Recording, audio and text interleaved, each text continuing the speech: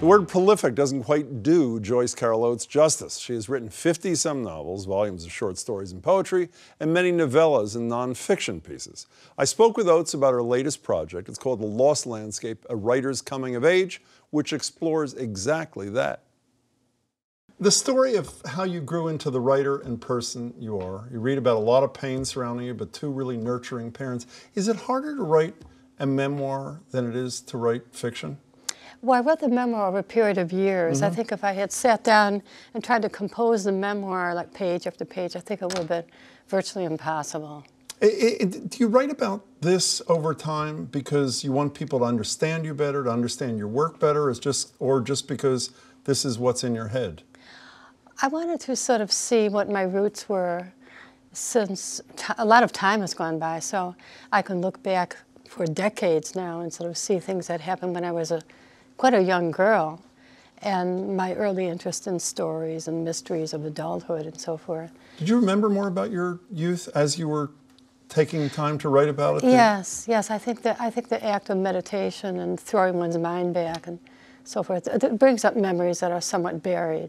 Was that exciting in a way to rediscover your youth? I don't know if that's the right word, but you know what I mean. Well, it's thrilling in a way, but it's also very, very upsetting because virtually everyone in the memoir is gone. Everyone is gone. So I've lost my whole family. The lost landscape means what we're all going to lose eventually, so that was sad.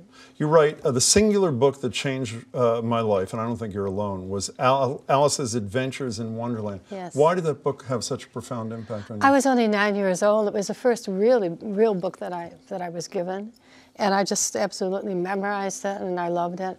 I identified with Alice, and then I started imitating it, and with my little crayons and drawings and so forth. So it was at the very beginning of my imaginative life. Do you reread it as an adult? Oh, I look at it all the time, and I've taught it. You know, you were on the radio with Marjorie Egan and me, and we were talking about some of what you encountered as a kid, some of which was pretty painful. And you said something like, we didn't have the words or the language then to describe things like domestic violence, sexual assault. That's right. Now that we do, how does that change both the experience and our reaction to the experience? Well, many things come into consciousness in a culture, and things that were buried and inarticulate and inchoate are given words. When I look back on my family, I can see now that both my father and my grandfather were basically victims of occupational illnesses. Particularly my grandfather died very young because he was working in a steel foundry and he wasn't protected. He basically died of steel filings in his lungs. I suppose it was lung cancer or from emphysema. Of course, at the time, nobody knew that. What people would say was it was his time. You know, people were dying very young because of occupational hazards. You know, speaking of words, you're teaching now Princeton and NYU, are those the two places? Yes. Trigger alerts, how do you react to that? I haven't any personal experience with that. Nobody has talked to me about trigger alerts. I think it means that you're supposed to alert a student that something catastrophic will happen. If you're teaching Macbeth, I guess. Does that not trouble you, the concept, even if you haven't encountered it yourself? Well, I mean, these are people who have to encounter the world a year or 2 years later, no? I've read arguments on both sides. I tend to believe in freedom of speech and freedom of the press. I really don't want to come down hard on one side or the other. You write faster than I read. I'm not proud of that, but you've written dozens of novels and short stories and essays and things. Is it discipline or is it the speed at which things come into your head? What causes you to be able to be that prolific? I don't suppose I'm any more prolific than many people. Well, you are. You and Stephen King, I think, are almost in a class by yourself, no? John Updike wrote quite a bit, and people who are nonfiction writers may be writing a good deal. Oh, everyone works to their capacity, I think, and to their enjoyment. But do things just come into your head, or do you work at those things? Do you know what I mean? Well, I have to get ideas. You have to have a vision, and then you work it out.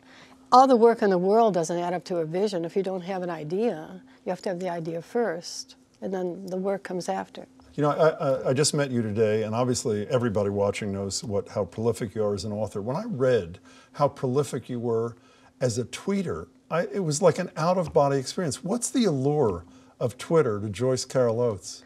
Well, Twitter is very, very interesting. In one sense, it's a radical, revolutionary way of learning about the world. I follow about 70 Twitter accounts, and I learn from all of them.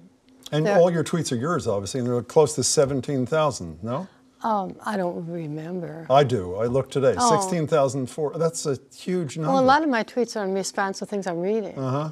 You know, I follow people like, for instance, Margaret Atwood or Nicholas Kristof. The ACLU National, I follow ACLU, and I have a lot of response to that.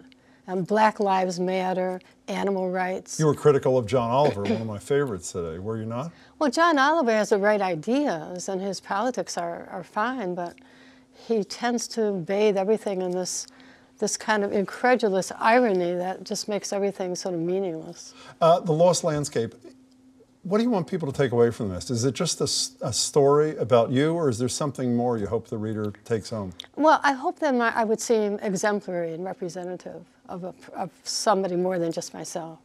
So people have been writing to me saying, this happened to me when I was in college, and this happened to me when I was in graduate school.